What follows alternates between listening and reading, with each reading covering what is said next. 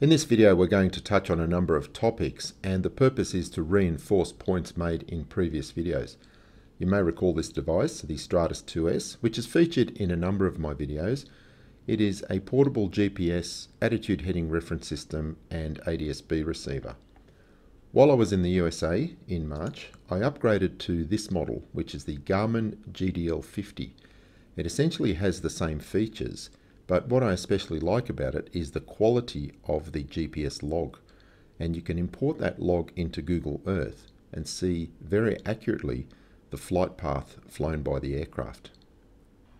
And here is the GPS track log from the Garmin unit imported into Google Earth. As you can see, it shows a very nice three-dimensional flight path. Here we are coming in from the northeast, across the hills and maneuvering for the instrument approach, making the final turn and then down the instrument landing system. We taxied to our parking area, refueled, and then the track log shows our subsequent departure. From Hawaii, we flew down to Noumea.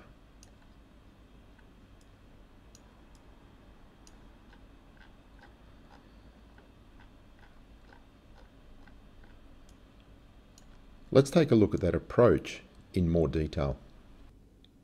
What you see on the left-hand side of the screen is the Jeppesen instrument approach chart for runway 11, ILS Victor at Noumea, New Caledonia.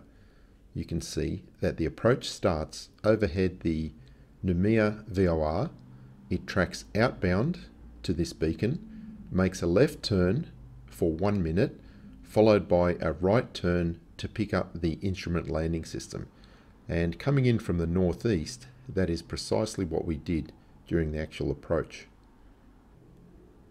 So just a quick lesson in reading pilots' instrument approach charts, as these are used by instrument-rated pilots all around the world. There's a lot of information here, but I'll just cover the main points.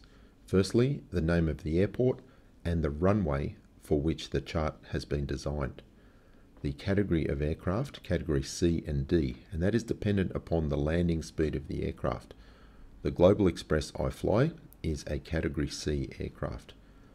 We have the frequencies for the approach and tower and ground controllers, the localizer frequency, the final approach course, and here is a box showing the decision altitude.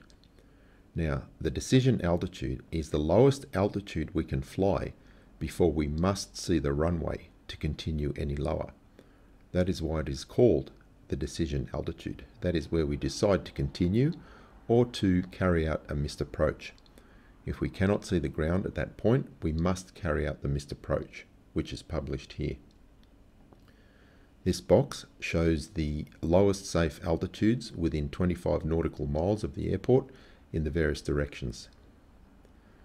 We then have a depiction of the approach itself in plan view and also in profile. To fly this approach, you come in over the Tontuta VOR, you then track outbound 285 degrees to the NDB here, November Whiskey, at which point you make a left turn to 236 degrees and fly for 1 minute, followed by a right-hand turn to pick up the instrument landing system radio beam. Now, an aircraft that is category D may actually have a radius like that. The category C Global Express will have a smaller radius, and therefore we have a straight segment required to pick up that beam. You can see it's three-dimensional. You must come in over the VOR initially, not lower than 6,000 feet, not lower than 2,700 feet at November Whiskey. Your procedure turn must be not lower than 2,600 feet, and once you're on the instrument landing system beam, you can fly down to the decision altitude. If you're visual at that point, continue down to the runway. The decision altitude for a category C aircraft is 320 feet on the altimeter, which is 291 feet above the ground. So looking at the GPS track log, you can see that the turn radius here was tighter for the category C aircraft, and that means we had a straight segment before picking up the final approach direction down the ILS. If we take a look at this approach from an angle, you can see the three-dimensional component to it.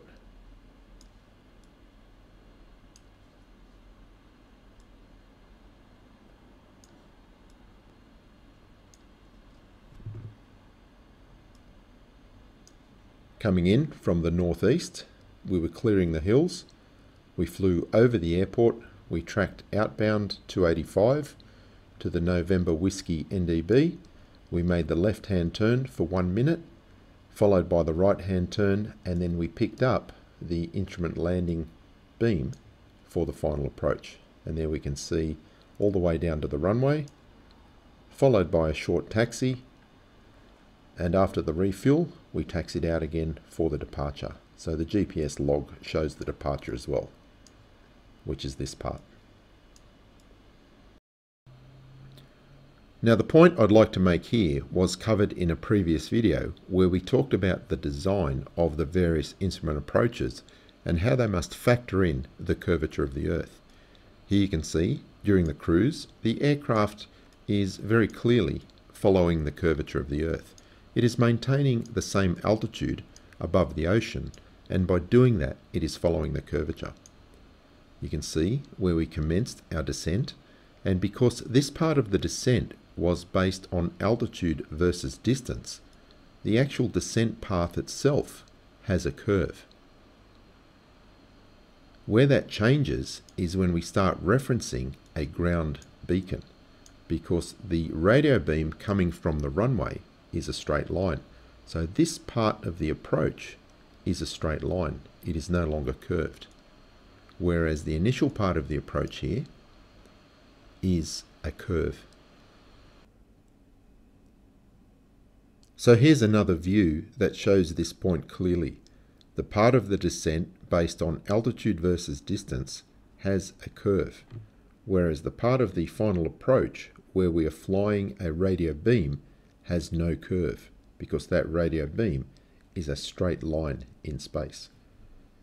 And I'll link to this video in the description below. It's a previous one where I showed the FAA documents actually confirm that the curvature of the Earth is factored in to the design of these instrument approaches.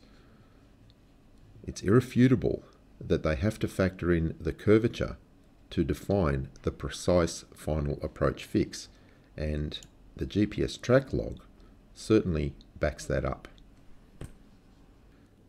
So in the next part of the video, we're going to look at the attitude and heading reference system of the Garmin GDL50, because the way it operates, the way it calibrates, and the way it self-corrects any errors completely debunks the flat Earth claims about gyros in aircraft. I have a series of videos using a real artificial horizon where I actually open it up and show the mechanism correcting in real time and also in time lapse. I'll link to these videos in the description below also. This one here shows multiple self-corrections where I deliberately induce errors in the instrument and just let it correct in a time lapse. You'll see that every time the instrument is upset, it will find its level automatically, and it does that with the pendulous vanes in the mechanical gyro. This ability allows it to fly just fine around the curvature of the Earth and always remain level to the local horizontal. The flat earthers claim that these instruments are calibrated before takeoff and they then remain rigid in space. Nothing could be further from the truth. They require the correction mechanism to function properly. So here is my actual unit connected to two iPads. One is running ForeFlight and the other one is running Garmin Pilot. But as you can see, both of the apps are giving us accurate attitude information when I move the GDL50. If the aircraft pitches down, we get that sort of indication. If the aircraft pitches up, we have this type of indication. And as long as we move at rates typical of what we would find in an aircraft, the Garmin unit has no trouble showing us an accurate attitude. But what happens if we just shake it too fast? Much faster than an aircraft would actually maneuver. It's going to lose its orientation. And there you can see, with the unit back level on the table, both apps are showing incorrect attitude information, but they are correcting. And now, how do they know what direction to correct to? And the Garmin Pilot app even puts up the word degraded, telling us that it is no longer reliable until the unit self-corrects.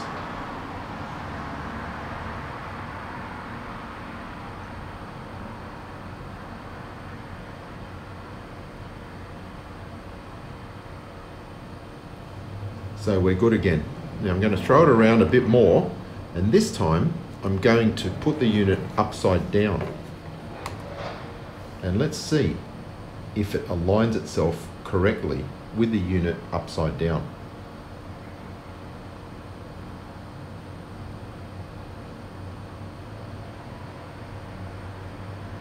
As you can see, it has gone into correction mode. It is even telling us that the AHRS is aligning, and it's dropped off for flight momentarily.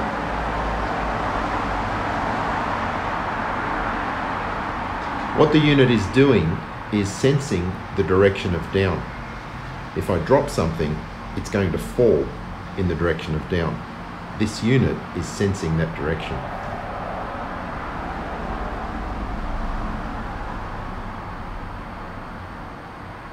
So even though the unit is upside down, it still knows which way is up. Now that we have an accurate indication, if I slowly put this back to the upright position,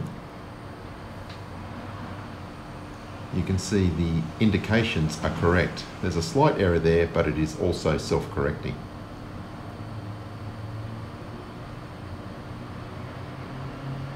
So it doesn't matter what attitude we put this unit,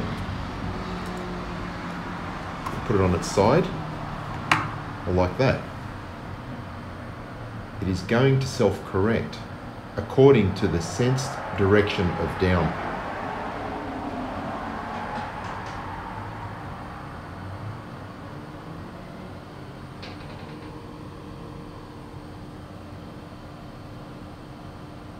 There you can see it is in the AHRS align mode again.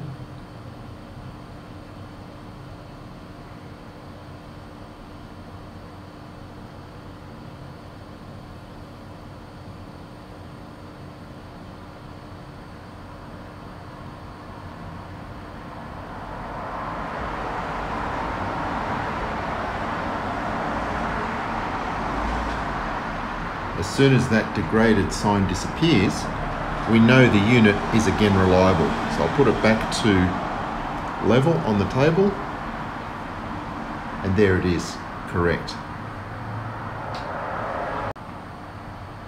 What I'm going to do this time is turn the unit off. It is now powered down. I'm going to turn the unit on its side and turn it on again. So it's powering up in an attitude that is not level. Now this will take a little longer. It has picked up a GPS signal.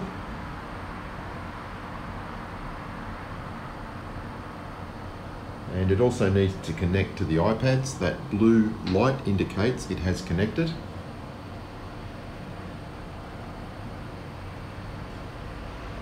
And once the alignment process is complete, we should get an accurate indication.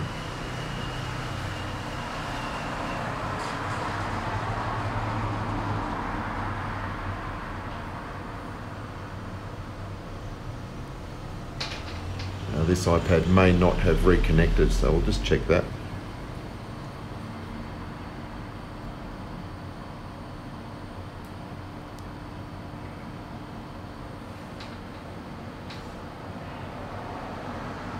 You can see the AHRS is still aligning.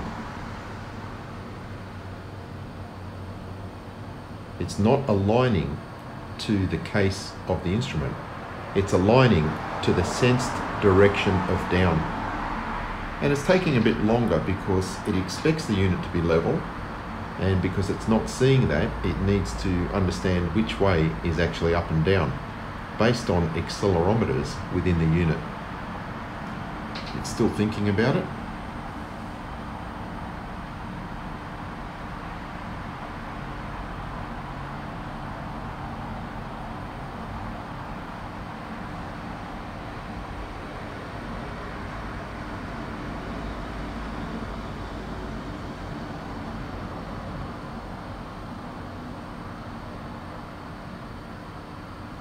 And now the degraded indication has gone. So if we carefully put that back to level, we're going to have the correct indication. So as you can see, the unit was able to align itself accurately even when it was not in the level attitude itself. Anytime we upset the orientation and throw the gyros out, it will be able to self-correct based on the sensed direction of down. And it is doing that constantly. So when we're flying over the Earth at 450 knots, we are only flying over 1 degree of curvature every 8 minutes. Look how fast this is correcting errors. Much faster than that. So flying, even in a jet aircraft at 450 knots, the rate of correction required by this unit is so tiny, it can do it easily. So one thing I have noticed, based on comments on previous videos, is that the majority of the audience understands very easily what I am demonstrating. It is always just the flat earthers who never seem to understand. They miss the point completely, and their comments clearly show that. Now this demonstration with the Garmin GDL50 and also my previous demonstrations with a real artificial horizon prove that they are capable of self-correcting. That ability to self-correct means they can fly perfectly fine over a curved Earth, correcting at the rate of just 1 degree every 8 minutes at 450 knots. The mechanical artificial horizon and the electronic AHRS can easily compensate at much faster rates, and therefore they have no trouble at all giving correct indications flying around a curved Earth. Now, if you're a flat earther and you don't understand this video, you have two options. You can remain silent and nobody will know that you don't understand. Or you can come to my channel and you can make comments showing everybody that you don't understand what you just watched. It is your choice entirely.